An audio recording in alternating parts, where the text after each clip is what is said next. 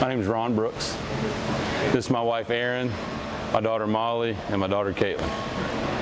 I chose Gainesville Health and Fitness Tioga because it's not far from the house. I teach at Buchholz. I also taught at Santa Fe for a little while. Real convenient for me to come in here, get a good workout. Really nice machines. You know, there's plenty of room in here. So just the comfort, just as comfortable. You know, to be able to come in here, work out. You know, I can come for 30 minutes. I can come for an hour and a half. Just ever how long I need to get a workout in, and it's always, you know, feasible to do that just because of the functionality of the gym. It's 3 minutes away from my house. That's awesome. So really close drive. It's awesome because if I have the kids with me, I can take them to the kid room, you know, drop them off. I feel comfortable doing that. The staff's always great, very welcoming. Ann Rollerson's always greeting me when I come in the door, so it's a really, really comfortable environment.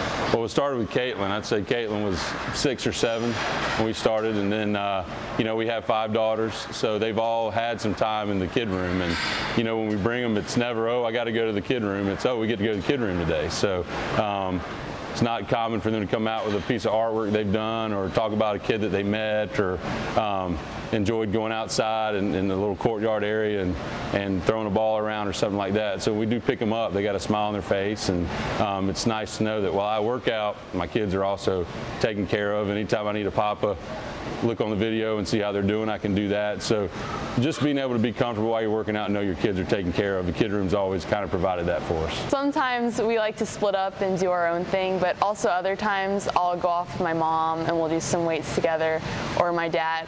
He's always pushing me to work out. We'll be running and I'll finish the mile before him, and it's kind of a competitive thing, and it's nice sometimes being able to work out with my parents because I won't get to see them when I leave because I'm leaving for Kentucky. So having this area to work out in with them is really fun. So who's stronger, you and your sister? Definitely my sister because she's been working out longer. But getting her to like push me is really fun, and getting to work out with her, she like pushes me to do better, which is nice. People had told me that they were doing the team program, but I had never really seen them here.